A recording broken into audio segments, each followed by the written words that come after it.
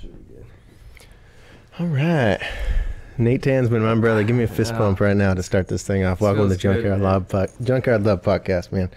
I'm happy to have you here. Man. I want to dive in, man. Like we just, as soon as you got here, we just started just going into it. We just have so much to talk about. Much fire. I want to, the way that we were linked up, or the way that I like thought to message you was I had multiple people, a couple of my friends who were like, hey, Nate Tanzman's been really on his, like his positive, like motivational game. He'd be dope on your podcast. I'm like, epic. I looked at your Instagram and I was like, oh man. Which is great, dude. I love the fact that people can see that. Like so much gratitude, bro. So much gratitude. Like the fact that people are recognizing it is crazy to me, because I've been like you're known for that. Exactly. That's so sweet. Because I was known for the wrong things for so long. Right. Yeah. Well, dude, you want to talk about that? So that flip from like, you know, not feeling you deserve to be happy, you know, these feelings you're going through, what that flip that happened, what was that? It was such a long process. Like, really, I think the thing that really made me want to change, and that I woke up one day and decided that it was time, is that I hated myself. I hated the person that I was. I hated what I represented. Everything about me I didn't like. Like, I believe that you're supposed to be your own biggest hero. Like, when you look in the mirror, you're supposed to be like, okay, like, I want to be like that guy. Right. And I never understood, and I never really figured out why, but I used to get ready for work in the dark. What? In the bathroom, yeah. That's crazy. I would, because you didn't want to see the guy in the mirror? I would turn the light off. I would turn the light on outside of the bathroom so I could see a little bit, and I would get ready in the dark. And I never knew why. And my girl at the time would always come in and be like, what are you doing? Like, turn the light on. I'd be like, turn it off. I never knew why. And I figured out that was it. Like, I didn't want to look at myself. I hated myself. That's so crazy. And I didn't even realize that. It wasn't even while I was doing it or the time that I changed. It wasn't until a few weeks ago that I was like, I remembered that I used to do that. And I did it. I did it for years. You can retrospectively be like, why was I doing that? I did it for years. I used to turn on the hall light outside the bathroom, and I would get dressed in the dark. Man, all right, what do you do now? You turn the lights on, look at yourself? Yeah. You give yourself the finger guns? Yeah. I'm like, you're killing it. Yeah, you kill it. You got to do it. You have do to. it. So that jump, so why, like, if you feel like talking about it, why were you so down? Like, why didn't you like yourself? Is there things that, you know, listeners may be able to relate to? Yeah, absolutely. I think I was on this fast track lifestyle, and I was living just every day by the seat of my pants, and whatever was giving me feeling of appreciation, I would jump right into, no questions asked. And at that time, everything was physical. It was all flesh. It was a lot of girls, which is, I think, was my biggest thing that I was feeding was females. Right. Yeah. It's so easy to feed. Exactly. It would feed my ego. All I wanted was affirmation from somebody. And so I found easy ways to get it. And if you're getting positive affirmation from multiple streams at the same time, you must be doing good, right? Yeah. You must be. That's going to keep you in that loop. Yeah, exactly. You must. I mean, what do I need to change? Everybody likes me. You're the best. You're the best. I'm the best. I'm the best, right? But here you are getting ready in the dark. Yeah. And you didn't even realize. Exactly. Yeah. Which was, like I said, which was crazy, because I didn't even know what was going on. I haven't done that in probably close to a year, and I just figured out the other day. Like, it came to me, and I was like, whoa. Dang. I used to do that. Well, good for you for pulling out that, man. That's something that we do weird things to ourselves, think that we deserve to feel certain ways. Yeah. Sometimes we don't even realize we're doing it to ourselves. No idea. So weird. Yeah. Huh. So you just like you were just living just for instant gratification. You're just trying to like please your ego. Please my ego. We chatted a little bit about ego before this. You want to touch on your ego? How was your ego different then than it is now? I would say, as far as like my ego is, I still have it. Everybody's got it. I feel like it never goes away. It's a hard concept to get around. But. To me, the ego is a beast. Like, you can feed it good things or you can feed it bad things. And I was feeding my ego so many bad things. I was constantly in challenge. I wanted to challenge everybody that didn't agree with me, or that didn't think how I thought. It was always a challenge. The ego was, if I have this many women, if I have this, if I have that, if I have this car, if I have this, if I have all this money, whatever, these things, I must, like I said, I must be doing good. I must be fine. Right. Now I think my ego has shifted into where I don't want to say I don't have one, but I think it's because we relate ego to negative. I think my ego now is like, my ego doesn't allow me to, you know, let people around me down. My ego doesn't allow me to, I manage at the job that I have. I don't allow my teammates to get down. I don't allow, like, I take it personal. And I think that's where it shifted. It was that I started taking things that I thought are now necessary personal. So I engage in those, and my ego is all of positive reinforcement instead of negative. I'm feeding a better cause than a worse one. I'm feeding the ego that helps me grow and that helps everyone around me grow and helps everyone around me do better than crushing everyone around me, because that's what I was doing. As long as I was on top, it didn't matter where everyone else was at. But now I realize, like, yo, we can all stand on this podium. Right. Like, everybody can fit in first place. Like, a lot of people think that that's not possible, but it is. Yeah. And I really think that if I'm who I'm supposed to be and I'm the best version of myself, that I can bring everybody else up there. And that's now my goal. Yeah. Instead of, because I used to crush people. I used to use other people for what I could use them for. And as soon as that time was out, now you're no good to me. Right. And that's literally, like I said, literally the exact opposite now. I try to, even when it doesn't benefit me, I'm still involved because I think that I can help everybody. Yeah. Simon Sinek talks about using people, seeing people as an end or a means to an end rather than, man, I forget exactly what it is. An end of something. Yeah. But you can't. You've got to treat every single person as an individual, as deserving, just as deserving of love as you are of yourself. You know, you can't treat them as like, oh, you're trying to get me. I'm trying to buy a Snickers bar, and you are the person in my way trying to get me in the way of my Snickers bar. Yeah, you know, exactly. Can't treat people like that. So I mean, dude, yeah, you're hugely on this positive thing now. So your jump from back then to now, when did that start? You're 28 now? Yeah. Man, it wasn't until last year. Yeah? Yeah. It took me so long. Dude, that's around the same time when I started like getting better and realizing. It took me so long. I had some really, really, really, really great people in my life. Mm-hmm. A girl that I was with at the time she was on the same stuff, you know, like positive, change your way of thinking, change your way of that. And I looked at it every single time as a challenge. Like, you're challenging me. I'm a grown man. Don't talk to me like that. Don't talk to me like this. Don't talk to me like how are you gonna tell me I'm messing up? Like, I'm not. Like, I'm, you know. But she just wants better for you. She wants better for me. And then my mom has always been a positive reinforcement. When I was little, my mom used to tell me, Nate, the glass is half full. I'm like, Mom, I don't know. I don't know what you're talking about. Right. Like, what glass? There's no glasses. Like, there is no glasses. And you understand way later. Oh, dude. My mom was telling me that as early as I could comprehend words, my mom was telling me that. And I never understood it, you know? Which my mom is like the prime reason and for me of doing this, because my mom grew up by 16 was an orphan, living in a car, working. Like, is my life that bad? Like, no, right. Absolutely not. Right. Like, yeah, where's the gratitude of it? Where's the gratitude of it? And I think my mom never turned to alcohol. She never turned to drugs. She just did what she had to do.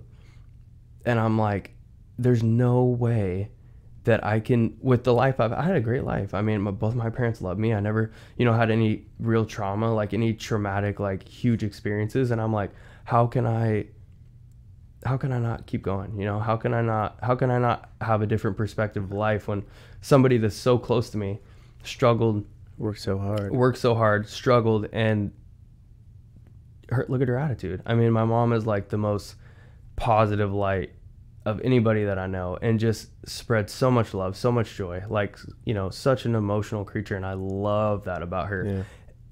And she always tried to instill that in me, and it was crazy. And I think everything happens for a reason, but if I could go back, and if it was one thing, and I hate to say the word regret, but I have to. Right. My mom would look at me when I've always been so close with her. And during this time from, dude, it was long, 19 to 26 was when I was really, really, really, like, really bad. And my mom would look at me and she would go, Nate, that's not how I raised you. Like, and that's not who you are. Like, what you're doing, you're not supposed to be that man. And I'm like, nah, you know, like, forget, I don't need anybody. I don't need this. You don't get it. You don't get what I'm going through. Right. You don't understand. I don't, you know, I don't need women. I don't need feelings. I don't need this. I don't even need you. And I'm like, dude, what? Yeah. Though, if there was one thing I could change, it would be that. Right. But if I didn't say that, I feel so much more now. Like, I'm an emotional dude, bro. Like, things hit me. Oh, yeah. Things hit me. And I'm like, oh, God, you know? So if I didn't go through all that, I wouldn't be feeling the way that I feel now. And so I think that I had to. And I know that my mom loves me unconditionally and she'll always, you know, forgive me. And I will never, you know, but. And you're doing right by anything you've ever done before. Yeah, you know, that's all you can do. You can't get a time machine. You don't have one. You can't go back. I'm just trying to move forward. Yeah. Just moving forward to your life, man. Dude, it's so cool that you're such a positive, like, influencer now, you know? That's all I want to be. And this is really cool, you know, you're starting, like, more recently, too, you're starting the whole YouTube thing, too, like this. And I feel like it's necessary. Like, I have always been into helping people. Like, and I've always, like, you know, talk to me, you know? I love talking to people. My mom told me when I was 7 years old, she used to drop me off to get my hair cut. Every time she picked me up, she would be like, the lady would be like, dude, this kid is having a full-on conversation. How old is he? You know, 6, 7 years old. Like, I'm talking to adults, shaking people's hands. Like, I've always had that gift of connection. Yeah, you got this down. I've always had that gift of connection. I can walk into any room and connect with any person. And I denied it I thought it was a weakness, because I'm like, why do I feel? Nobody else feels. Everyone else is hard. Like, everybody else is hard on the outside. Why do I feel? Especially in high school, I was so emotional, and I was like putting on this, you know, this face and this mask of, you know, I'm not like that. I'm big, I'm hard, I play sports, you know, I do this, I do that.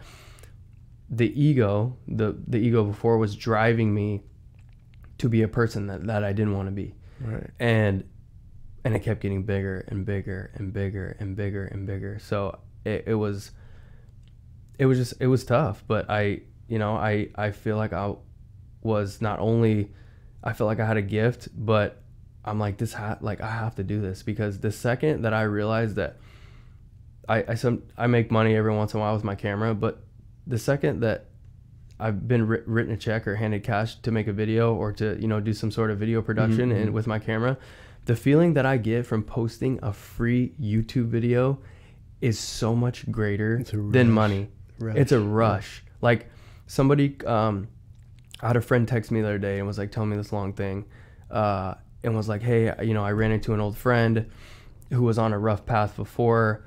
I was telling her about your videos and I had her follow you. Sure enough, I go on there, I check, this person followed me. I'm like, dude, my eyes are like, dude, I'm like, I'm that guy. Like, I'm like, and the fact that someone thinks about me away from me, you know, and the fact that someone can be like, hey, you're going through a hard time, I got a guy. Like, the fact that I got a guy and that's me. Yeah. Unbelievable. Bro, that's unbelievable. You can mind that every day. Yeah. Be like, hey, why should I get up today? It's because somebody might need me. Maybe that's 100%. You know, sometimes, you know, we want to give ourselves more than that, but some days we can't. Yeah. And it's okay to just give yourself like, someone else needs me today. That's okay. Exactly. Yeah. I have this thing that I say that I can be the proof. And it's like I got all these hashtags. Every single hashtag, I hashtag the same exact thing every time, because they all are close to me. It's something that I've came up with that I live by, and it's like that. You can be the proof. Is like, you can show people that it's possible to do whatever you want to do. Yeah. In your lane, you're making a podcast, right? You know, you do music. Like, the motivation is there, knowing the fact that there's a kid that might be wanting to give up on his music, and when he see yours, he might not. Like, there's a kid out there that's like, I really want to record a podcast, but I absolutely hate my voice. How am I going to do it? Bro, I do the same. I go through the same thing. He might look at you and, Jake, you're the proof. Now you're the proof that somebody else can do it. And so that's what I think, when someone needs you, I think that's where that comes from for me, is like, yo, I can be the guy. I didn't finish a book from cover to cover until 2 weeks ago. I'm 28 years old. What, dude? 2 weeks ago. Yeah. What was the book that you just finished? Then? It was called The Power of Your Potential by John Maxwell. Okay. It was I've heard of John Maxwell. Dude, he's an incredible author. Well, He's all about leadership. It was about basically crushing limitations. Like there was exercises in the book, which I really like, because it was one of those books where it's not a story. It's self-development, but it's informational. I could close it, not read it for 5 days, pick it up, start from the chapter. And there was a little, you know what I'm saying? So it was... Yeah, it's not like, oh, who are the characters? What am I... like? Exactly. So it wasn't like I was following like an autobiography or something like that, or like, oh, this is a motivational book. But this book was like... It was so great. And I was just so into it. And I was like, I figured out why I never read a book, because I didn't care about what any of these other books were telling me. Right. And so that when I shut that book, I was like, dude...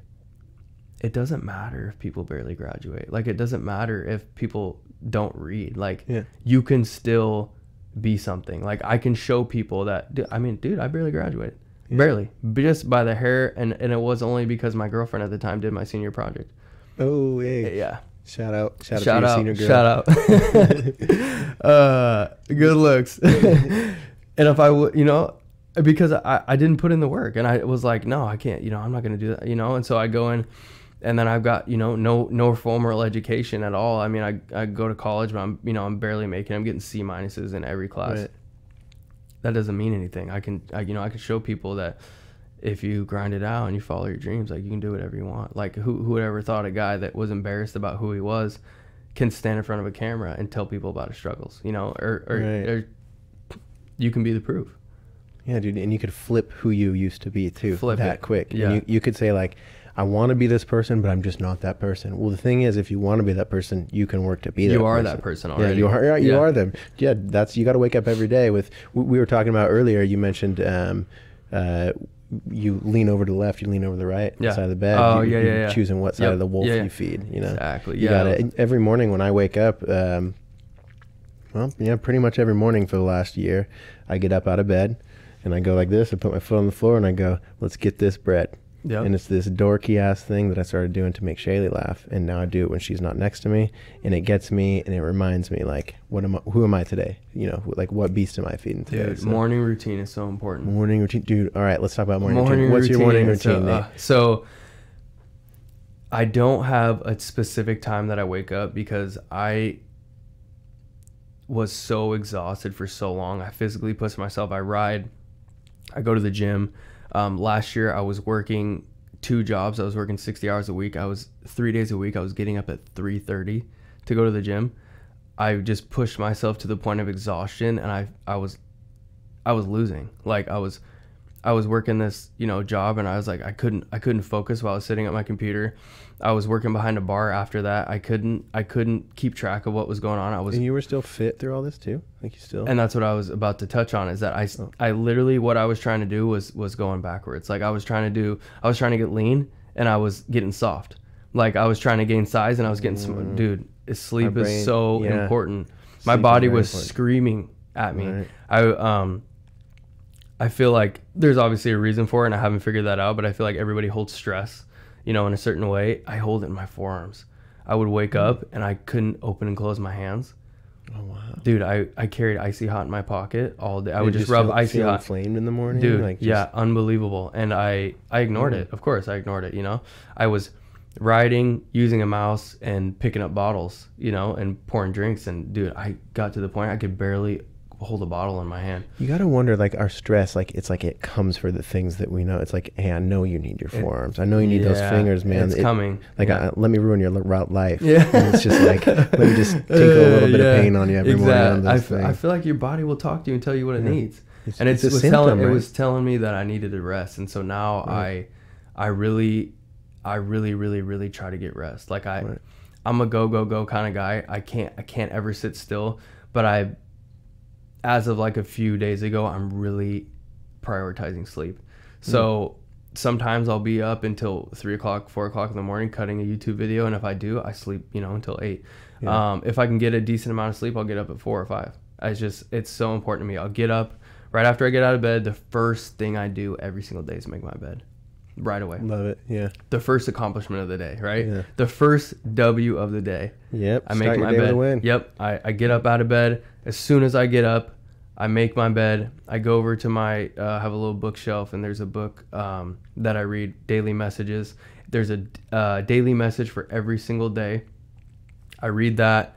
It just gets me going, man. It gets me, it's like the first thing, if you wake up in the morning and the first thing you do is grab your phone, oh, dude, it's ruined my days so many times. The first thing I do if I see a negative, that's the first thing that happens in your morning. Yep. Your day is shot. Yeah, dude, you put yourself in a place of like fighting things that you didn't know you were fighting. Instead of like, all right, what do I want to do today? Who do I want to be today? You're already like, no, you know who you are today is you're a Democrat because you got on Facebook and someone said something about the Republicans. And they chose it for you. Yeah. They chose who you're going to be for the day for you. Yeah. It's not fair. Don't let your phone or social media take that shit from you, man. Start your day. At least just wake up, and just give yourself 20 minutes. Stretch, get some coffee, do something. Give yourself 20 minutes. Just don't lay in bed.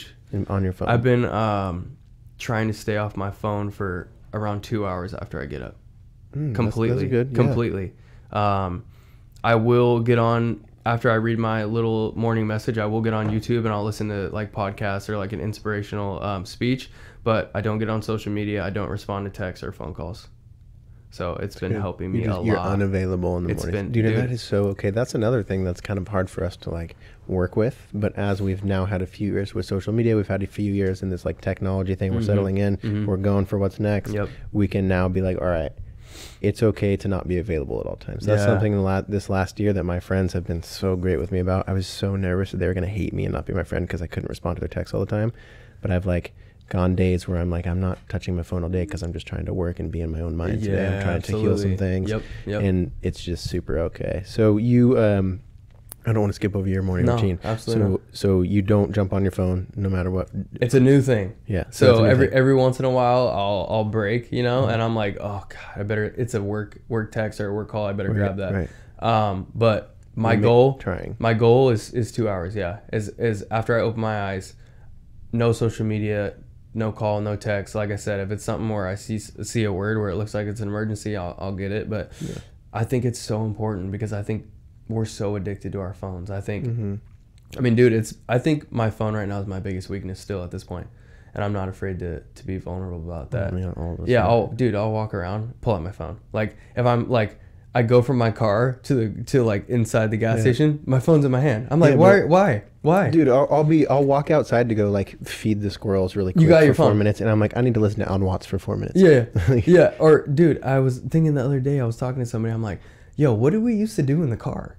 Like when we didn't have our phone, like when we were young. What did you do? Yeah, like what did you do?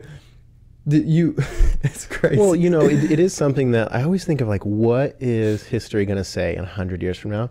And I'm always going to say, like, it was so abrupt, like the iPhone and social media, it all just happened so fast. This is going to be like a fucking, on a graph of timeline, like history for humans. This is going to be like a blip of like, we used to do this and now we fucking do this 2 years later. Completely changed. Yeah. Like it's something that is like, we got caught up with this excitement, but it took a lot of people's egos and like ripped them fucking right to the surface. And I think the cell phone too is kind of like the wolf that we're talking about. What are you going to decide to be, one thing or the other? Wolf.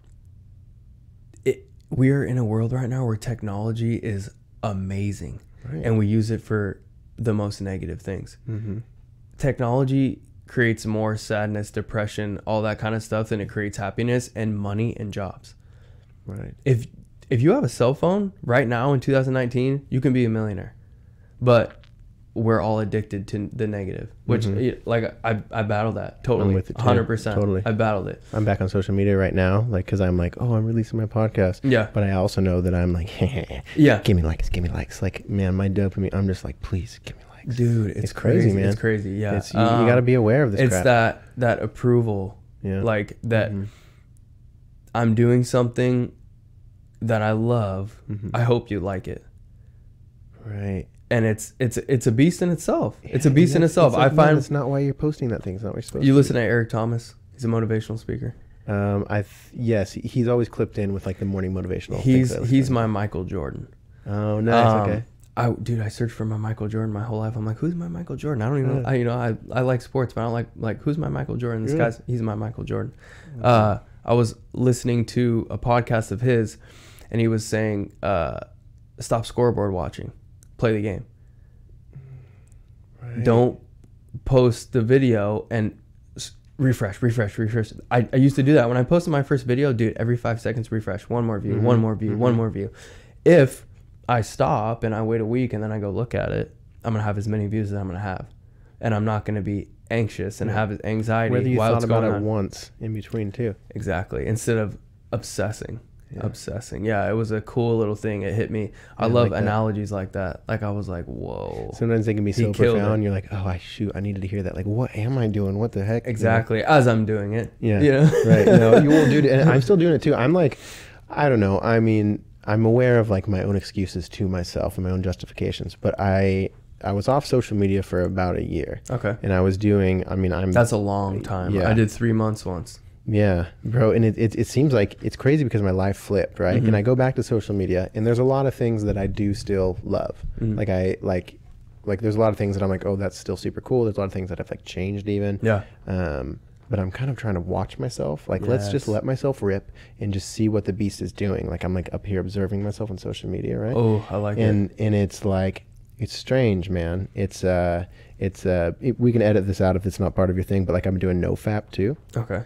And so just trying not to masturbate. Okay. And just like trying to make it to where, and the reason for that is as simple as when an urge comes up that's like, say, the wrong beast. Yeah. I say, you can suppress it. I say, no, that ain't me today. The mind suppressing it. And so it's a little win. It's wins. You know, it's crazy that you say that. I'm actually on a little celibate kick right now. Yeah. Yeah. Do you notice different cognitive differences? Sex drove my life for so long. All I ever wanted to do was conquer. Right. If I can meet you and get you as a woman in your most vulnerable state, right, feeding you bullshit, I'm powerful. Is that crazy? Isn't that crazy? That's how I thought. Like I am who I am.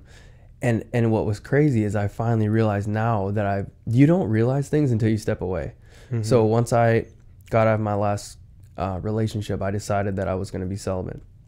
Until I was going to really, really, really be with somebody, I was not going to have casual sex. Yeah, good for you. Which it's been almost 4 months now with no sex, no sexual contact at all. So, I stepped back from these things and I was like, yo, what? And I really love now analyzing myself, even the hardest things, even the things that people are like, I would never say those things about myself. Those are the things you have to say. I was a monster. I was an absolute monster. I was destroying every person that I came in contact with as a woman in my path. And I sat back, and as I'm, in my celibacy, I was like, dude, you had this gift the whole time and you were using it for the wrong thing. Right. I had a gift of connecting to emotion. That's how I got what I wanted. I had a gift of letting people feel me and feel my energy and get, and using it in a negative way. Yeah. And so I was like, this is a new thing. Like I just, came on this, thing where I'm talking to people and helping. No, I was always doing that. I always possessed this gift, but the other beast used it. Right. You know what I'm saying? Yeah, dude. It's your intelligence, was so tricks small. You and it tricks you. It's almost your intelligence is good. It's almost your intelligence is like being. It's like Jafar is your intelligence. Yeah. And he's like he's got your fucking lamp. Yeah, it's like the devil and the angel on one on each side. It's like, okay, this is who you are. I didn't even know. But you don't realize it. I had no idea. I was like, I'm good with women. Like, okay, right. Like, there's a lot of other people that are too. I had no idea the extent of how deep that I could go with. I call it now a gift, but before, I was using it in the wrong way. So I don't know what to call it for then. But I mean, I have people that I have tried to reach out to apologize, because I really feel that I put people through a lot of stuff, and I've tried to apologize to a few of my exes, and some of them are like, really grateful for the apology. They moved on with their lives, and it's been 5, 6, 7 years for some people, and some of them still haven't. Right. And they were like, leave me alone, you ruined my life. And I'm like, I had that to live with. That big of an impact in the wrong way. Yeah. And now, you know, I could let it be like a cloud over me, and I could use it, you know, as a crutch and make excuses. But now I'm like, in a positive way, imagine what I can do. Yeah. Imagine what I can do. Imagine how I can make you feel, like, given my experiences. Imagine how I can help you with your life. And I think I'm trying to figure out a different word than motivational speaker, because I want to help people. Success is not what's important to me. And I think a lot of people think that, well, if you're a motivational speaker, you need to be successful. I want to get people out of their holes. Right. That's all I want. Right. Like, I want to get people, I want to change their perspectives. I want to get people out of their holes. I want to get people feeling positive. That's what I want. I don't care about money. I don't care about materials. I don't care about anything about that. Like, let's see if I can get on the biggest stage. I want to one day perform at this place. Like, no. It ain't. Yes. And but I think that's part of my journey still. I really do. I think that if I can hone in my craft and I can hone my gift, I think that without trying, I think that will happen for me. I really do. Yeah, dude, I'm a firm believer on there is no limit. I mean, everything that I've ever wanted to do that I've really, really set my mind at, I've done. So why can't I do something big?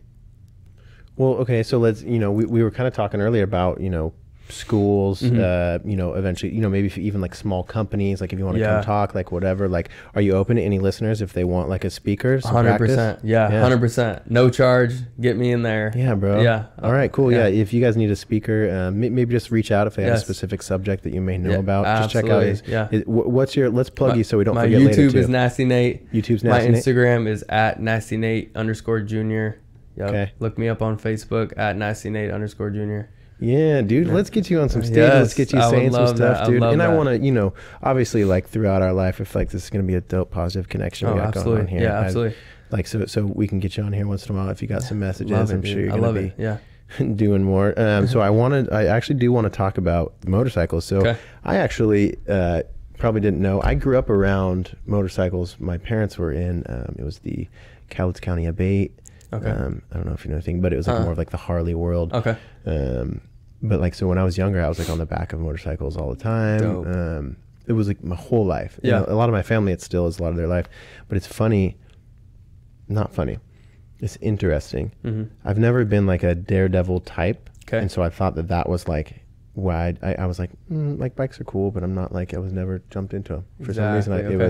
It was kind of me veering away from my family. So it was like anything to do with them. Absolutely. So it was kind of an actual thing. And so more recently I'm like, man, there's a lot of things that are beautiful that I'm not seeing as beautiful because I threw them into a pot in a weird way. Of things that were connection to a negative. Yeah. So I was thinking about it just yesterday. I was thinking about it with mathematics. I actually have like a weird, I think mathematics are like how things always work out. It's so fascinating, and it's so beautiful. I don't understand how it's beautiful because I don't know mathematics. Yeah. So I'm on a quest. Like I have like people who are like mathematician friends who I want on here because I want to understand how math is beautiful. So from someone who has never, let's say that like I've really never felt like the oneness of me riding alone on an open highway. Like how is riding a motorcycle beautiful?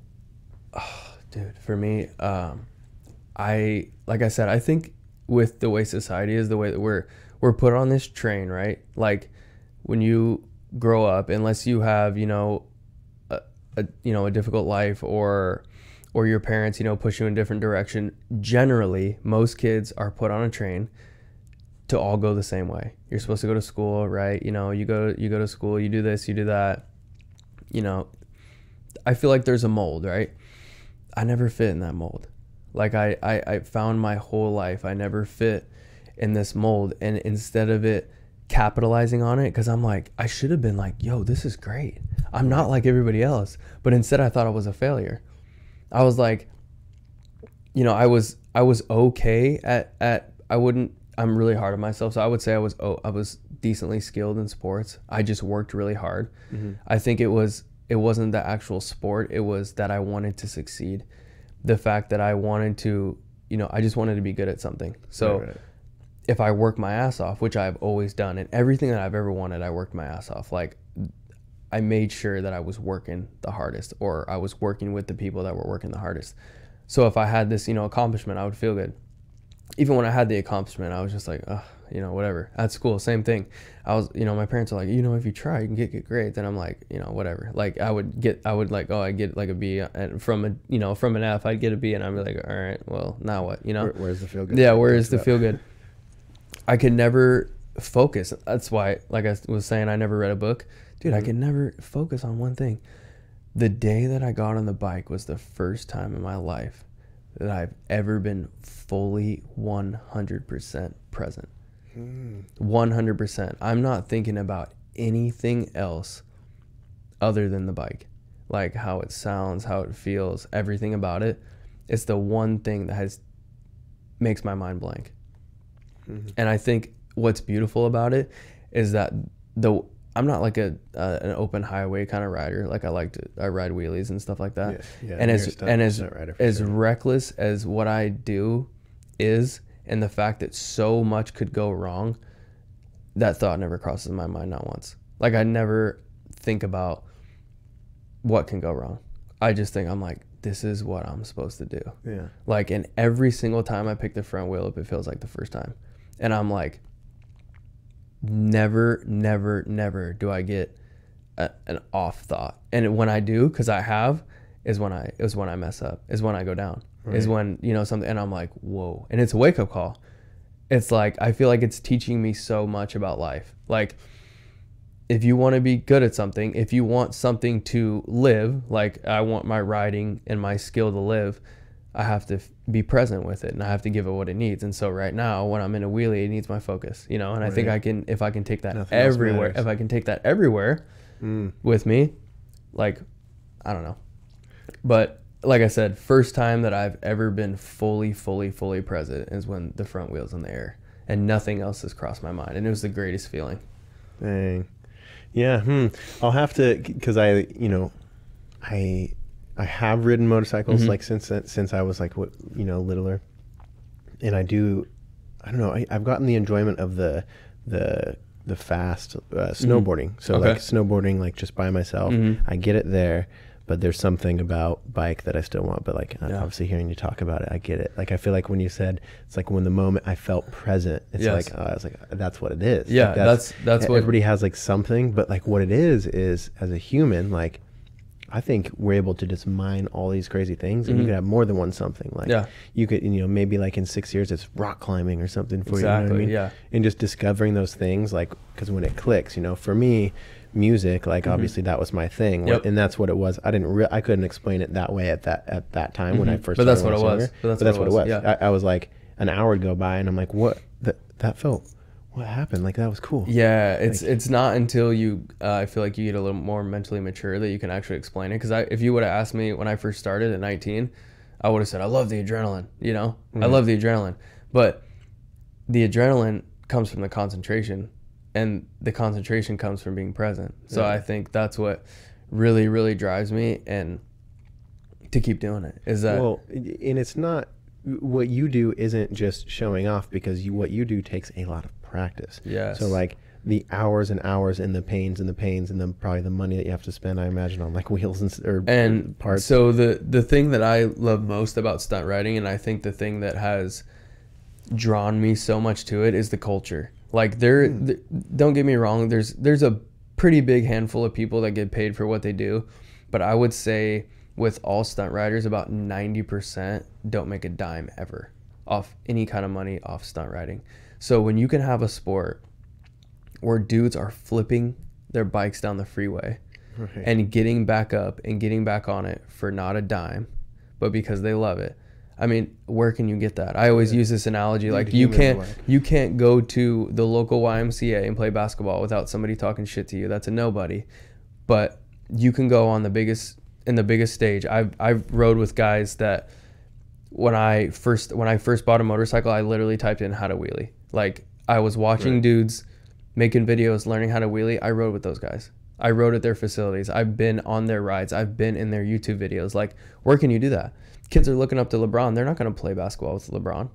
You know what I mean? I'm not saying that these guys are my heroes, but I'm saying these are the dudes that I looked up to, the pioneers to my game. And they let you right in. And just, they know, because I earned my way in, and they know what it takes. When you are good at this sport, as long as you're not a piece of shit, you get respect, because the injury, the time, the money, the difficulty, all the things, like, you don't even, if I look at somebody and they're good, respect right away, because I know what I've been through, and everybody else knows what they've been through. They have their own struggles. Some people, you know, some people are just naturally gifted. I know dudes that, you know, I've had very few crashes and just kill it and do tricks that nobody else can do. And I know other dudes that, you know, have been ran over by cars. And I know other dudes that, you know what I mean, have had broken bones, bone after bone after bone. And so when you're good, the respect is there. And that's why even the dudes that get paid for it still ride with the dudes that don't when they're good, because of the respect. And it's still a culture. It still like has a family vibe yes, to it. Yeah. There's, I mean, you know, every group thing has its beef, and every group thing has its bullshit. But I would like to say that it's a good culture. I really do. I think there's a good solid group of dudes that ride, that I enjoy riding with, and dudes that are on a similar positive train as me, and trying to, you know, not only better themselves on the bike but off the bike too, because I think that's really important. I think I got better riding when I got better off the bike. I really do. Oh, dude, yeah. Because that's how life works. Yeah, it really is crazy. I used to get like performance anxiety. Like, when I first started riding, I had no fear. Like, you know, I'm 19, 20, 21 years old. I'm like, what's the worst that can happen? I can like break my neck, like whatever. Right. Yeah. And as I started to get older a little bit, like, I think it was last year when I had this, you know, I had a great job. I had a big house I was living in. I had, you know, a girl, and we were getting married. And I feel like I started thinking while I was riding, and that really bothered me. And that bothered me. Can't be present if you're thinking about the future. Exactly. So the second I started doing that, I started crashing. You had a bad crash. Yes, right? A bad one. You want to touch on that? 2015. I'm an all-out guy. Like, if I do it, I'm doing it. Yeah. I was working at Nike at the time, at the downtown Nike store. My friend called me and was like, "Hey, we're going to Fresno tomorrow. You in or not?" I'm like, "Bet." I called out. I left work that day. I said I was sick. Left work. Called out the next day. Took literally all the money I had to the penny. Spent it to go on this trip. We get there. Locals show up. They're like, "Yo, the cops are crazy here. Like, whatever you do, just be careful." Because when you go to a stunt ride, like, you unload your bike and that's your means of transportation. Like, you don't really drive around, because we all haul our bikes. If there's 6 dudes in a car and we got 6 bikes, we're not taking one car, we're taking 6 bikes. Locals are like, cops are crazy. We're like, all right, whatever. You know, we're from Washington. We're cool. We're from Washington, right? So we put the bikes in the street. We're doing what we do, and everybody wheelies. We're out of town. Everyone's wheeling all the time, because it's not our town. You guys have helmets on too? Oh yeah, 100%. And we're not but 5 minutes into this ride, and like, here come the cops. Mm-hmm. And it's the first ride I ever been on, like big group ride. And so I'm like, dude, I don't know what to do. He's right behind me, wants me, because I put it down last. So I take off by myself. Big mistake. You always stay with the group. Always. Always. You just clump together, stay with the group. I take off by myself. Going down the freeway. Get off ramp. There's a cop waiting there. I jump the curb. Next street, there's a cop waiting there. I go down this side street. I'm doing 90 in a 40, jumping these big speed bumps on a street bike. Dude, it was insane. Damn. Get to the end of this long road, there's another cop waiting there. And then I turn and I'm like, okay, if I can beat this light, I should be cool. I didn't know there's a helicopter above me. But oh no. Yeah, so I'm like, if I can beat this light, I'll be good, right? So I'm like going, light turns yellow, light turns red, and I'm coming through the intersection.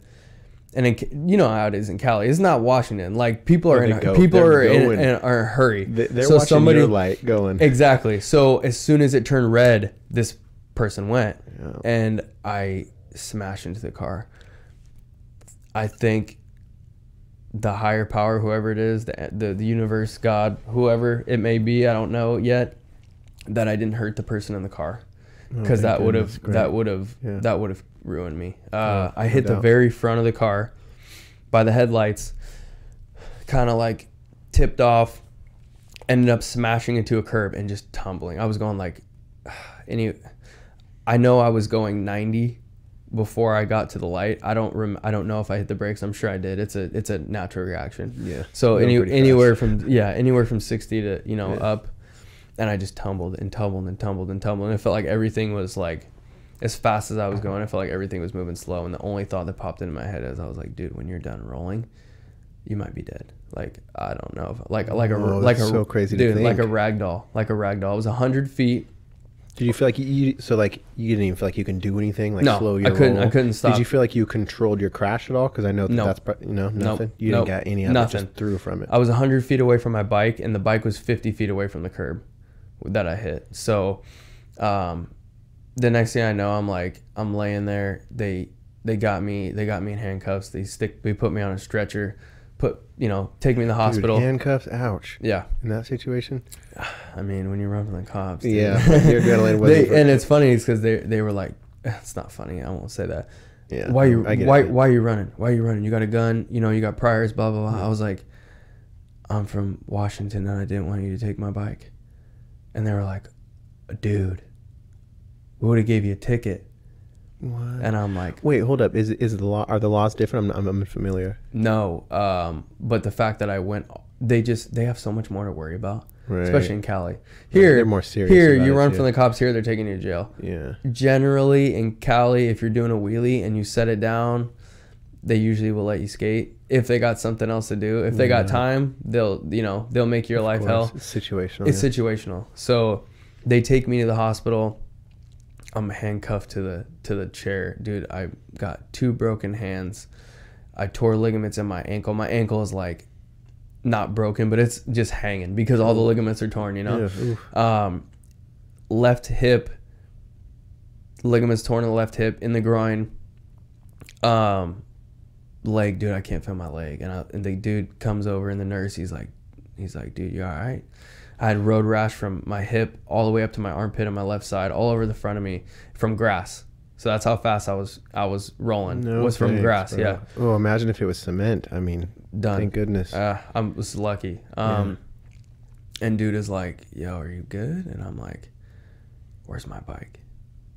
And he's like, what? And I'm like, dude, where's my bike? Like, I gotta go. Like, someone's gotta get my bike. Like, the cops are gonna take it.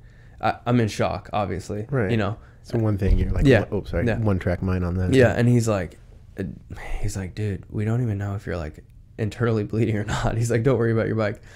My girl comes in there screaming, right? The girl at the time comes in screaming, and she's like, are you okay? Are you okay? Are you okay? Like, obviously I'm okay. I'm not dying. We know that. But of course she was panicked, but I just was like, just tell me I'm going to be able to ride again. Please tell me I'm going to be able to ride. And she panicked. She was young, so I don't, it's a panic situation. She didn't know what to do. I'm sure you didn't look too great to No, yeah. They put me through a full body scan. Dude, no neck injuries, no back injuries. I mean, my back was a little crooked, but nothing broken. Took me out as soon as I got out of the full body scan. If you're not dying, they'll take you to jail. Took me to jail. I was in a holding cell for like a day and a half. They finally got me in the medical wing, and the nurses were like, we can't take care of you. You need to be in a hospital. Like, you are far too. Yeah. Yeah. So, get transported back. Yeah. So thank God I have a supportive family. My dad, flew down to Fresno and bailed me out. Wow. Yeah. Wonderful. It was, dude, I have so much gratitude, bro. 'Cause I was so hurt in there. The biggest mental struggle I've ever been in my life. Like, I was in a wheelchair, can't move one leg, the other foot is just like, dude, like I said, like kind of like hanging off. They didn't clean my road rash in the hospital, so I was turning green and it was starting to smell and get infected. No thanks. I had two broken hands, and I dude, it was getting to the point where like if I didn't stand up and like I was using the phone cord in my holding cell to pull myself up on my broken hand to use the bathroom, or I was gonna have to piss on myself. That's terrible. But now it's crazy because I just dropped this video today, shameless plug, about remembering that time. And like when I have times that I can't get out of bed and I'm like, dude, right. You had 2 broken hands, all these injuries, you flew 150 feet on a bike and you can't get out of bed? Yeah. And you picked yourself up with a phone cord? Hell yeah. Come on, bro. Yeah. You must have forgot. Yeah. You must have forgot. You got this. You're in control of this body. You're in control. You're in control. And if you want to do it, you can. If you don't, and that's what's funny, is that I always tell myself, like, if you don't want to do it, then don't say you do. Like, you don't have to be a motivational speaker.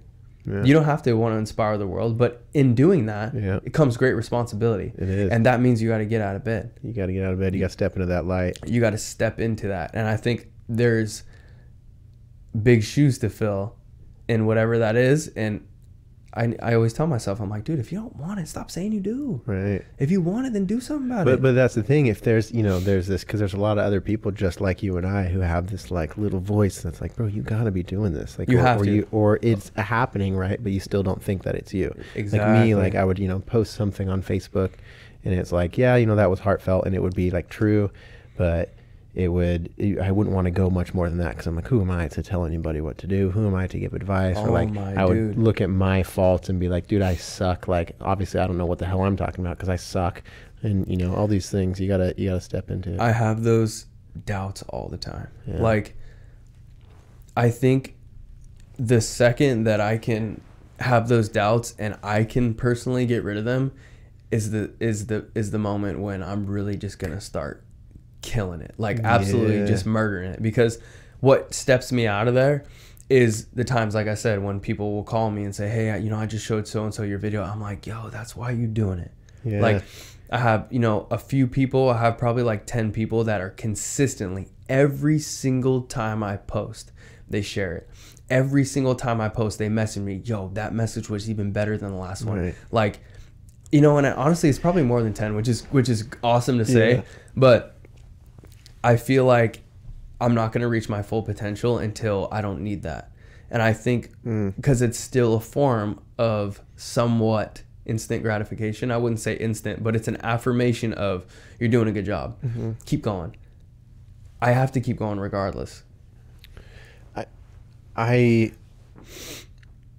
do the same thing, because I get people who message me too that say the same thing. Mm-hmm. Like I've legitimately saved multiple lives, and people have told me that what I've said has saved their lives. Even after the moment, even like those random phone calls that I happen to be the one who answered. Yes. And it's like, whoa, it's like a shaky thing. It's like, whoa, like that was me.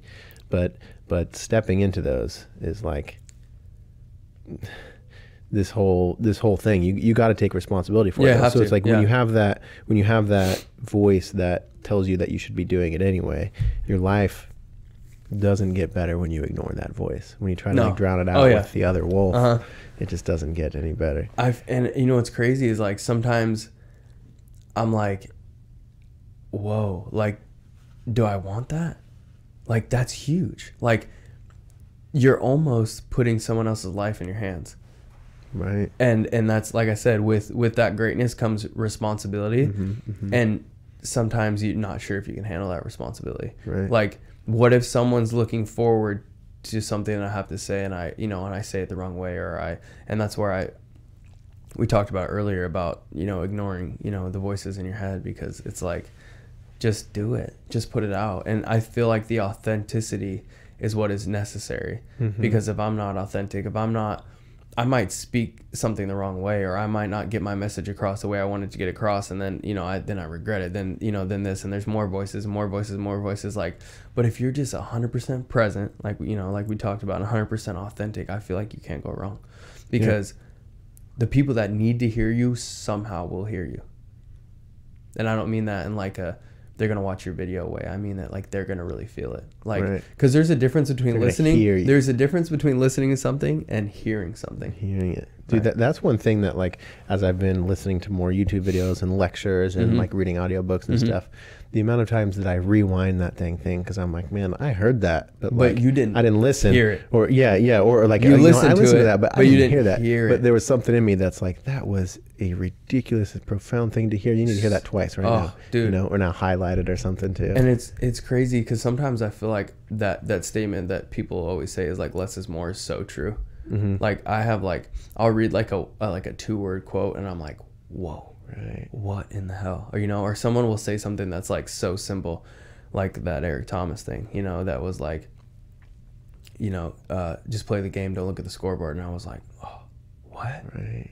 Oh, whoa, like where I'm like, where did he come up with that? Scoreboard's pulling you out of the game, man. Yeah, I'm like, where did he come up with that? Like, it's crazy. So yeah. Well, it's cool. It's cool because how you're mentioning his name, like what the podcast of whatever the hell podcasts are in 15 years, bro. Yeah. Like that's your name in their mouth potentially. I know, and that's what 100%. That's what I'm like. That's the dream, man. That's the goal. Yeah. That's the goal. That's the action, dude. I'm happy to be like a little stepping stone of it. And I'm happy to like be on it with you in some whatever sorts. Yeah, I'm happy to be here. Yeah, bro. I do want to.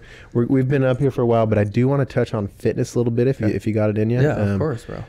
I got. So what's your background in fitness? Like, you're obviously like a pretty in shape dude, but are you a coach too? Are you a trainer? No. You seem like it. I originally got into fitness. I started lifting weights in 6th grade. Okay. It was the ego. Oh, so that's what started it. That's what started it. So the ego was what was driving it. The ego was like, I got to be big. I got to be ripped. I got to be we grew up in this small town. We were talking about that. You know, you got to prove that you're a man around here. Your presence, yeah. And that's lumberjacks and exactly, yeah. I feel like I had to give off a physical presence. If I didn't give off that presence, shallow people wouldn't even want to talk to me or wouldn't even want to get to know me or wouldn't like me because I didn't have this great physical presence. And so the ego is what drove the love. And then I wouldn't even call it a love because you don't have to. If you love something, you just do it. It was a need. It was a need. I was needing to be in shape. I was needing to work out. I was needing to lift weights. I was needing to be huge. And in doing that, I caused myself a lot of injury. I mean, in 2000, it was the same year I got my accident. 2015, I was lifting for absolutely nothing but trying to outlift the dude next to me and trying to impress the girl that was going to be in my life for a week. And I was 140 pounds squatting like 345, 350. Just cause. I mean, for what? I'm not a bodybuilder. Like, I'm not a power lifter. That's so crazy. It was an ego thing. It was I could say I could do it. And that's what was feeding it. And now it's completely flipped. Yeah. So how are you? I mean, because you're still like, you still have, you didn't throw away all of working out. You've still got this health fitness. So how are you now? What's the difference between you lifting back then and now when you're mindful, when you're present? 100% based on my performance needs on my bike and what my body needs. So I still your bike is more important to you. You said like this is notched above fitness. Yes. Like, 100%. Yeah. The bike is way more important, but the fitness to me is a part of the bike. I think that's what separates full circle a lot of great riders. I think the stunt scene in overseas is like years and years ahead of America. We have dudes in overseas that are just absolutely like levels and levels ahead of the guys in America, which there's a few guys that are competing in those stunt shows and stunt competitions in Europe, but the amount of riders that they have that are at the skill level is insane compared to over here. And I think a lot of those dudes, a lot of the guys that I really love to watch ride are athletes. They rock climb, they stretch, they work out, they do yoga, things that we totally take for granted.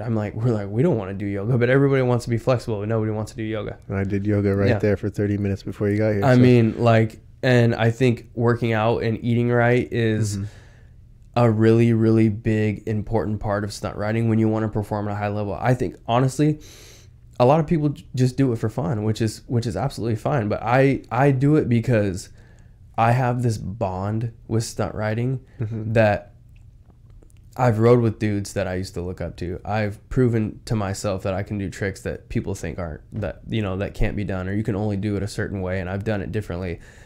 So I've been to jail. I've had injuries. Like I've come too far to turn back. Like I have this bond with it. And so in that bond, I do everything that's necessary to be better at it. So I do my training instead of lifting heavy weights. It's all according to balance, core, stability. Of course, I still like to slang weights every once in a while because it's it's it feels nice. Sometimes it's good to just like feel exhausted after a workout. Like, man, I just got some shit out. Yeah, and I still go so hard. But no I just changed it up. I changed it to what works for me and what I need instead of that ego. I mean, I was lifting like a bodybuilder. I'm not a bodybuilder. I'm a stunt rider. Like why?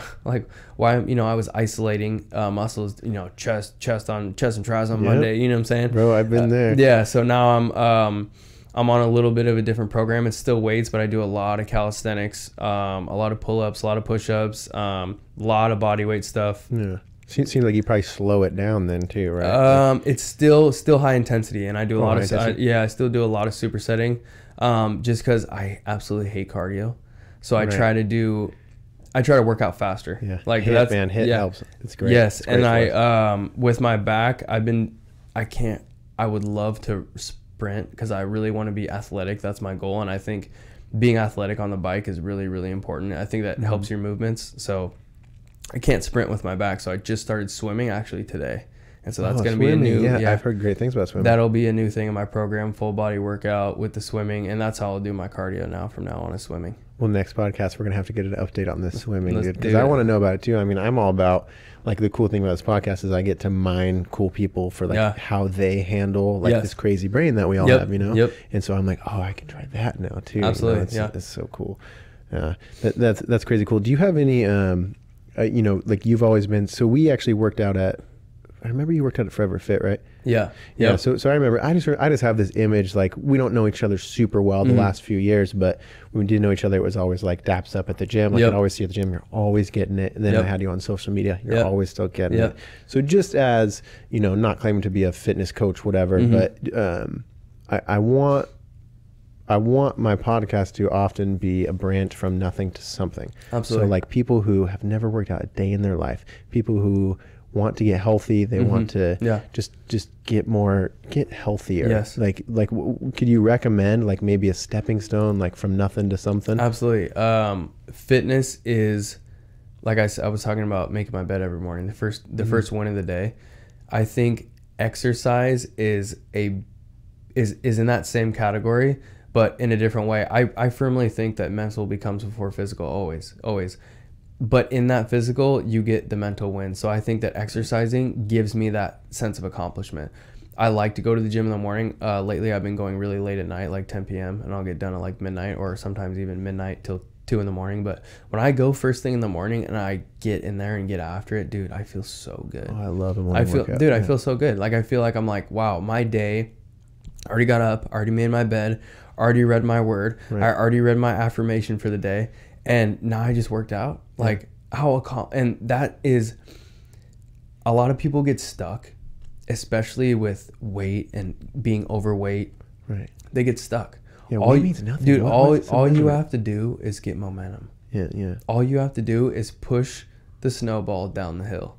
Yeah.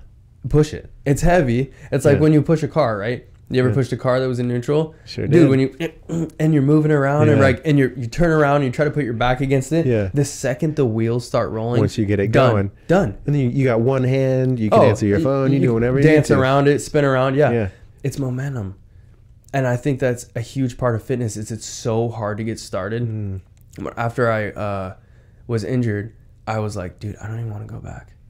Like I don't. Like I'm gonna go in there and lift no weights. Right. What do you mean no weights? Yeah, I don't want to restart this thing. No. So I literally was so discouraged when I first was healed and was okay to go to the gym. I didn't go.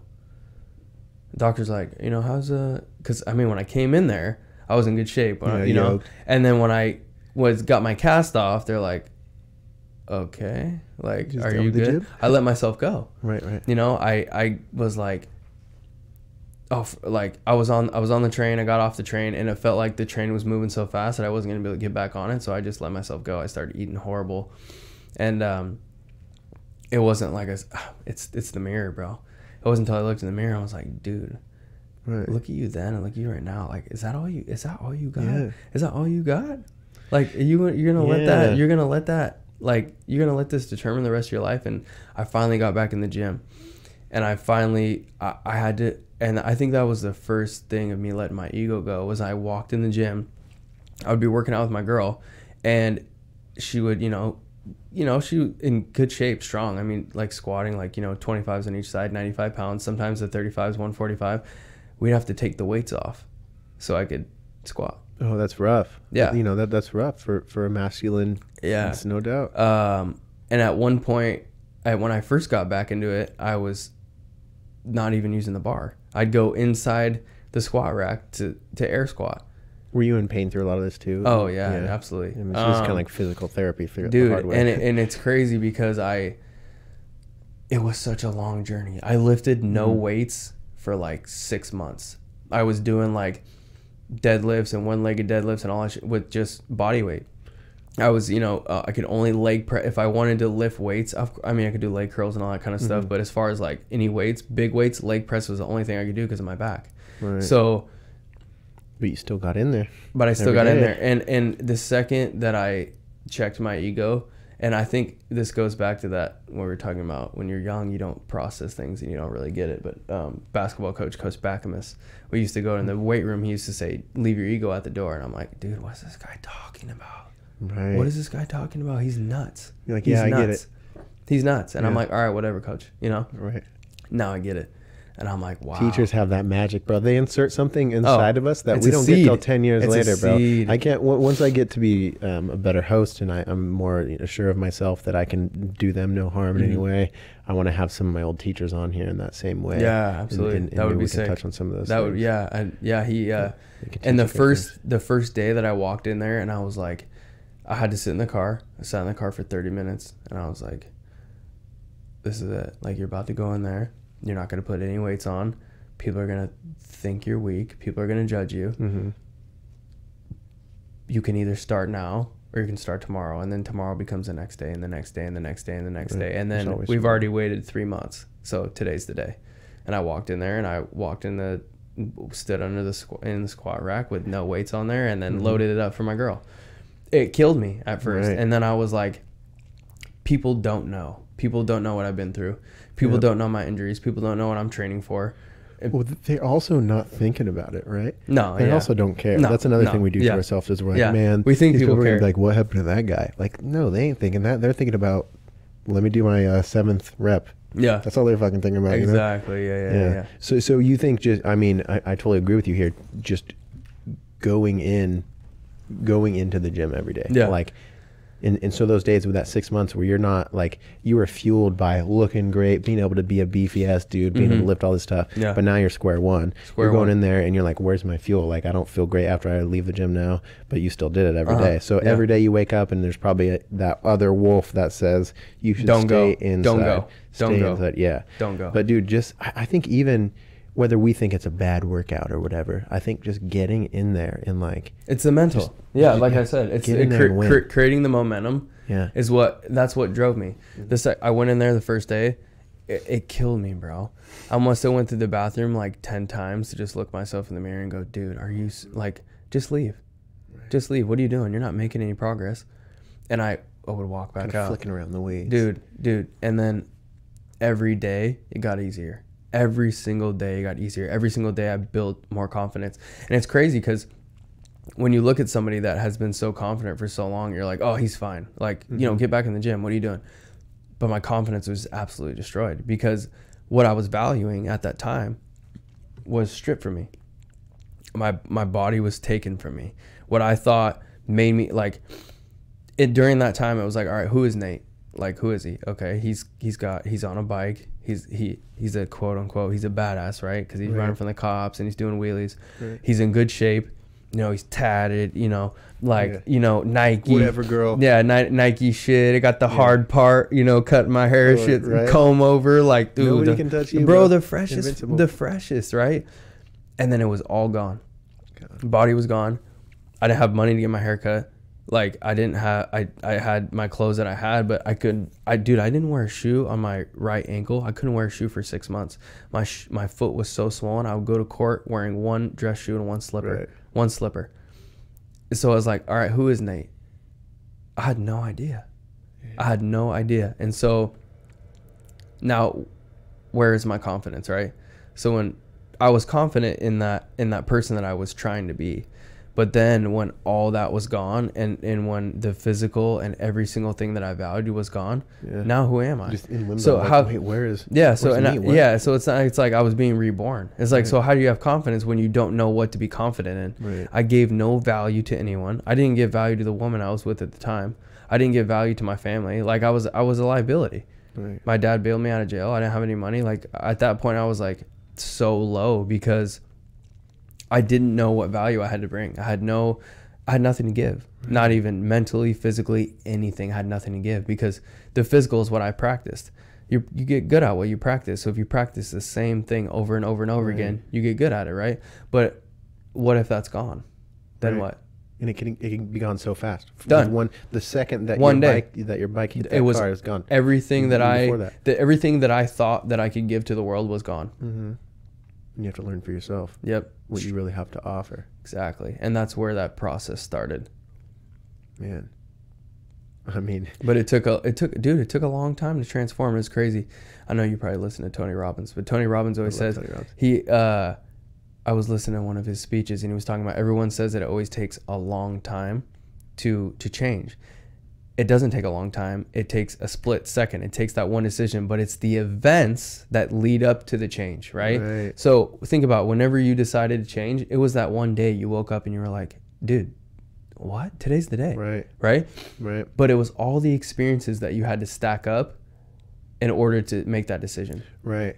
Dude, and that's how it is we think that we need to go through more stuff. Yeah. We think that there's something else. Like, I'm going to change eventually. I'm going to get through this eventually. There's one day I'm going to wake up and that's going to be the day. But little do you know, life's been sending you life rafts, man. The whole time. I always tell people, I firmly believe that the universe, or like I said, whoever it is, you're going to keep learning the same lessons over and over until you take from them what you're supposed to take from them. And it was killer for me. It was like my life was going in a circle. I was running in place. I was going nowhere because I refused to learn the lessons that I was supposed to be learning during those times. Right. Well, now here you are, bro. Here I am. I mean, I'm grateful, man. Like, just like you're here for other people because I just, I care about humanity just as much as you do, I'm sure. But I'm grateful, in a selfish way that you're here with me. Dude, we get to spread this word and stuff. I kind of want to, we've been going for a while here. I kind of want to round it out. If you have anything else that you want to bring around, we definitely can, but I kind of want to end on that mirror thing again. That was just so profound to me. So anybody else who isn't able to look in the mirror, and they can't turn the lights on. That's rough. Like what, I don't know, man. Do you have anything you could tell those people, like who can't face themselves? They think maybe they're the things that they've done. They think maybe they're the past, what their father told them, what their mother told them. They look in the mirror and they don't see that the person that they know that they are, that true self-love, that loving person. I think what takes people so long and what took me so long is that, one, I think it's the inability to see where you really are. Like, to be able to look yourself in the mirror and assess yourself, you're basically, when you hold somebody accountable, right? When you look at somebody and they ask you, how am I doing with this? How am I doing that? And if you're honest with them, you might hurt their feelings. Can you do that with yourself? Right. You know what I'm saying? And that's what I had to do. I couldn't look in the mirror and say, you're messing up. Like, I couldn't look in the mirror and say, dude, you have nothing to give anybody. Right. That's hard. That is hard to look at yourself and to stay there too. It's hard to tell yourself all your faults because that's what they are. I mean, it's not that they can't. I think a lot of people say, I don't want to tell myself what I'm doing that I don't like because that's negative self-talk. But if you're not honest with yourself, if you can't self-assess, tell yourself where you are and where you want to be, you'll never change. And that's what I couldn't do. That's why I didn't want to look in the mirror, because I didn't want to look in the mirror and say, this is what you're doing and this is what you need to be doing. What you say with what you want and what you want is not lining up. Right. You say you want this. I've always wanted a strong, healthy connection with a woman because I was raised by my mother. So my dad was always there, but my mom and I were so close that I was like, wow, I want to have a strong connection with a woman. How can I do that with the actions that I was doing? You can't have one night stands and have a strong connection with a woman. You know what I'm saying? Yeah. I always said, I really want to be somebody that people can look up to. How? I don't look up to me. Why would anybody else look up to me? Right. But that's very hard. It's very, very, very hard to hold yourself accountable. And I find myself now that I feel like I'm in that mode. I do it every day. Like, no matter what time it is, no matter where I'm at, if I need to talk to myself, dude, I step away. Do it. Yeah, I find a mirror, dude. I will literally pull out my phone and pull up the camera, and do it. And I'll be like, dude, where are you at right now? Yeah. Are you here? Are you at work? Are you present? Yeah. Like, where's your head? Are you giving this what this needs, what it needs right now, or is your head somewhere else? I do that all the time. I wake up in the morning, and the first thing I do after I do my routine, I read all my stuff. I get up and I go look in the mirror and I'm like, what's going on today? Or, dude, if I need that positive reinforcement, I look in the mirror. I'm like, yo, you're a beast, bro. Yeah, you got this. You know who you are. You're a monster. Yeah. People don't do that, and that's the thing is, like, I don't want to sound like I'm into myself, but that's what it takes. Like, who is gonna tell me I'm a beast if I don't? No, you have to. See, that's the thing is where we do have a weird thing where people misinterpret the word ego and they misinterpret, like, because a lot of us gas ourselves up. A lot of us on social media, we don't even realize we do it, but we ask for compliments. We ask for likes, all these things. But because of that, we're so afraid of being that person and making sure we're not doing that. We avoid gassing ourselves up. And we gotta gas ourselves up. No, you have to. A lot of this negative self-talk that has become normal, that has become okay to just joke about yourself and insult yourself every 2 seconds. It's not okay. No, it's not, because it changes your emotions. Yeah. Like, and I think also too, like I said, I think it's the hardest parts of your self-development is being honest with yourself and saying that. Like, a lot of people will use that negative self-talk so they don't have to live up to that expectation. They don't have to fail. If I say I'm going to fail, it's okay if I do. But if I say that I'm going to succeed and I don't, then I'm a failure. Or if you distract yourself concentrating on everybody else's failures. Exactly. So our ego loves to do that. We find where we're not fulfilling ourselves in other people, and then we attack them about it, Yeah, and that's why I like the gym so much too, because there's mirrors everywhere. So everywhere I go, I'm like, are you I don't like wasting my time. Yeah, that's a big thing for me. I feel like, just given the experience that I have, a couple recent passings, Zach Tackwell, I know you knew Zach. Zach and I were really close friends. It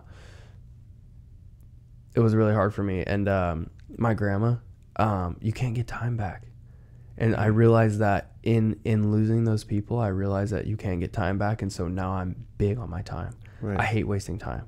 So if I'm at the gym and if I'm not just giving it everything I've got, I'm like, dude, are you wasting your time? Do not waste your own time. Your time is so valuable. I'll be at home, or in the car. Like, when I go park somewhere, I'll like look at my phone for a couple minutes before I walk in. I'm like, dude, you're wasting your time. Do not waste your time. With the most mindless stuff, you pull yourself out of it, and you're like, what the heck was I looking at? What was I doing? Did I just follow an Amazon ad on Facebook? What is happening? And then you're on this trail, right? Yeah. And the next thing you know, 10 minutes has gone by. Bro. And so that's a huge thing for me. And I think the self-talk is what changed the mirror for me, is what was able to help me turn the lights on, was the self-talk. I replaced it, because I used to tell myself, like, dude, you can't do this, you can't do that.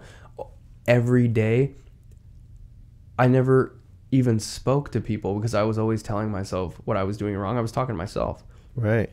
You're so caught up with in yourself that you can't even. So and it was crazy. Yeah, I wasn't operating what I was supposed to be doing. I wasn't, being a leader. I totally meant to be a leader. I'm meant to lead people. I'm meant to change people's lives, and I couldn't even do that because I was so negative with myself. Like, and that's what I tell people always is, like, if you don't care about yourself and what you're doing, you can't care about anybody else. Absolutely. That's the biggest thing that I've had to learn with all this shit. For me, man, like, I was thinking that I was like putting, I'm helping people. I'm doing all that I can. Like, I don't have any love for myself, but I'll give it to other people, and that was like keeping me hanging on for a while with whatever bullshit I was going on in my head. But like, ultimately, the answer to me helping other people is self-love. Oh, if I didn't 100%. have self-love, Yeah. I wouldn't have this podcast.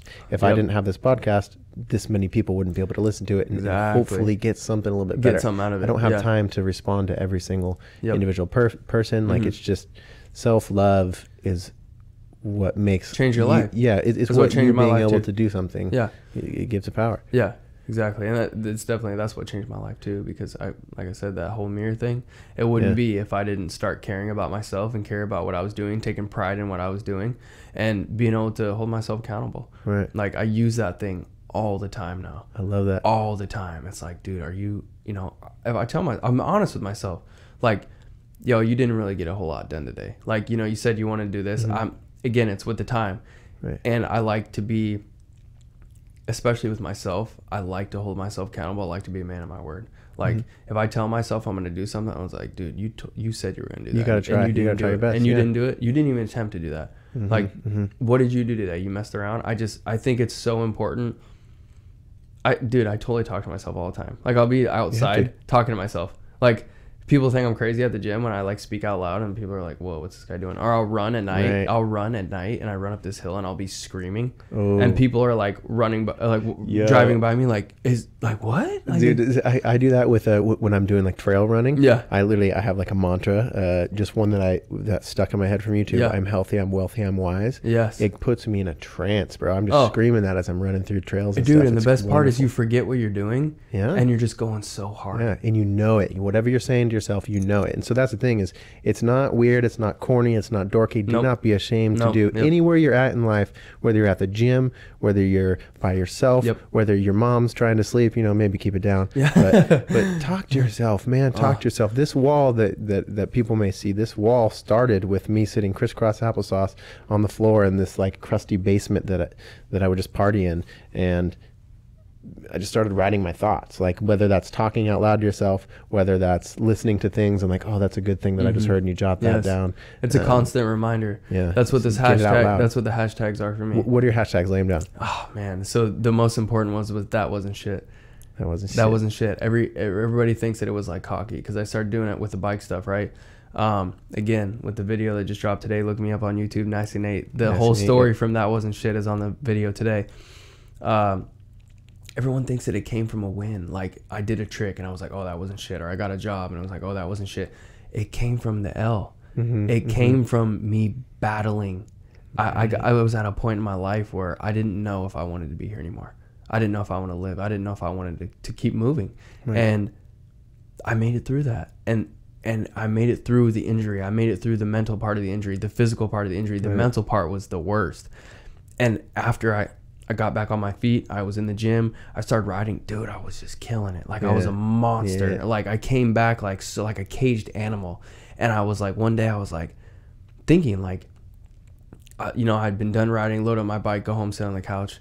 And I was like thinking about, the previous times and everything. And I was like, dude, you made it through all that stuff that you thought that you weren't going to make it through. You did. And I was like, what is that? I was like, that wasn't shit. Yeah. Like, that was not shit. What's crazy is now whatever's going to happen in your life is that's what I live by. You're going to be like, oh, I needed that because I was really not ready for this crazy ass shit. I thought that was crazy. It's crazy mental preparation. Right. And I use it, but now I use it for everything. I use it with the wins too. Like, when I'm at the gym and I'm pushing myself so hard. Right. I use it as a current too. Like, I'll be lifting, I'm like, this ain't shit, this ain't shit, this ain't shit, over and over and over and over and over again. Like, and then when I'm done, I'm like, damn, that wasn't shit. Like, dude, you got more. Like, you can do more. And it's not, see, that's the thing, is it's not negative self-talk, because negative self-talk is toxic and terrible. Yeah. But the way you're using it is like, no, because I know myself in my heart that I'm capable more than this. I can do better, and it's gonna feel good when I do better. Yeah. That wasn't shit. Just getting started. Huge for me. Right. Because I was doing, I was like mentally changing, physically changing. My riding was going to a whole new level. My life was going to a whole new level. And I'm like, dude, I got so much more in me. I'm just getting started. Like, just wait. Like, just wait. I think those are the two biggest ones for me. And then, is that all you got? All the time. I'm like, that's hard. Dude, I got to tell you a story, and I hate to drag this out, but I have hit me with this story. I have a friend. I have a friend. which I won't name. His mom is in her 60s. She's in her early 60s. She has stage 3 breast cancer for the 3rd time. She is a fighter, bro. She's a fighter. She's the most beautiful woman in the entire world. She calls me, and I'm on my voicemail. I missed the call, right? She leaves me a voicemail. I answer. She's like, Nate, I want you to know that I'm on my way to renew my gym membership, and it has everything to do with your video, because I looked at myself today, and I'm about to, like, this hit me. Oh man, my chest just melted a little bit. And she says, I looked at myself and I said, is that really all you got? And she said, I looked at myself and the answer was no. She's a cancer survivor. Like, do you know what that does for me? Bro, do you know what that does for me? Yeah. Like, I'm like, let's go. Yeah. I'm like, somebody put me on a stage, bro. Like, that's what I need. Like, that is the biggest payment that I could ever receive. Like, I touched somebody that has a life-threatening illness. Yeah. She got off of her couch. Bro, the stuff that we deal with is nothing compared to that. Right. She said that you inspired her, and you're like, what? To go like to the gym. Yeah. Because she said, I tell myself all the time, is that really all you got? Is that really? Because it's not. Because it's not. And I think that one was a little later. That wasn't shit. It's been there for a while, so for like 4 years. But that one was a new one, and the fact that story, I'm able to tell that story because that hashtag is unreal for me, bro. Beauty. Unreal. Yeah. So I kill. Dude, bro. The feelings. Yeah. I'm in the feels right now. That's beautiful. Ain't a dang thing wrong with that, dude. So your hashtags. So you're gonna keep going with your hashtags. Yes. Let's just touch on. We can round it out. But what's next for NastyNate, man? Like what have you been? Let's just round about what we've been working on here. What have you been? What's next, man? I'm gonna start volunteering my time. I'm gonna start speaking. Speaking has always been. Again, anybody who needs a speaker, motivational speaker, holla at me. I'm sure. Yeah, you could just go back and forth. Maybe they need something a little more specific. Yeah. I feel like you're pretty good at picking up what you need to do. 100%. I feel like it's always been a gift of mine. I'm really, really, really observant. I can sit with people without them talking and kind of feel them. I feel like that's so important, and I feel like it's going to be important for my speaking too. But I just want to start speaking. It's always been so hard for me. I wore that mask like we talked about for so long. I was so embarrassed of who I actually was that I was afraid to be myself. So every time I'd record these videos, like they're outside. So if someone walks by, I'm like, dude, I'm almost like, what is this camera doing here? Like, what is this? Like, who's talking? I'm not talking to that camera. Who do I think I am? Yeah. I don't know, the process of starting that YouTube channel was so long for me because I would go to the park, go to wherever, try to record this video. Couldn't get it done. I'd pick up if someone walked by, I'd pick up the camera and go somewhere else. There's people everywhere. Like, it's like at this point, I would be done for in New York. Dude, I would never make it.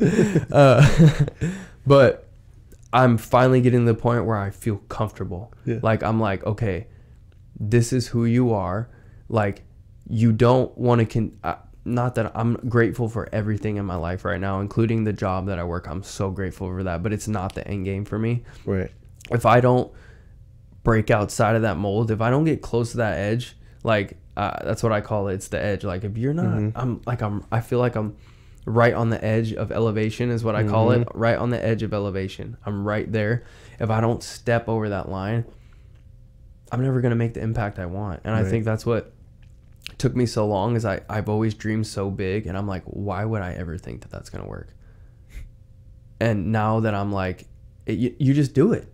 You do it. And like, I hate to touch on the feedback that I get, because I would say that I want to be able to, do it without that positive reinforcement. But I think, it's all part of the process. Yeah, it's all part of the process. So we're tribal beings, like, we want acceptance. 100%. We want to know that what we've been putting our heart and soul in, people, it reaches significance. them, man. And really, honestly, because I'm the same way. When someone tells me it's not what I'm going for, but when they message me, motivating, man, it's so great. motivating. Yeah, I just want to, be significant. And so I think I'm going to start speaking. I'm going to start volunteering my time anywhere. Like, dude, old folks homes, like wherever I can go to to relay a message, I'm very, I think that was the creativity with the camera and the photo editing, the video editing. It was all kind of like a step for me to find my creative side. My mom's always been creative. My grandma was a painter. Like, you know, I come from a creative family. My cousin customizes sneakers. Like, I come from a creative family. So that now this is my creativity is with words.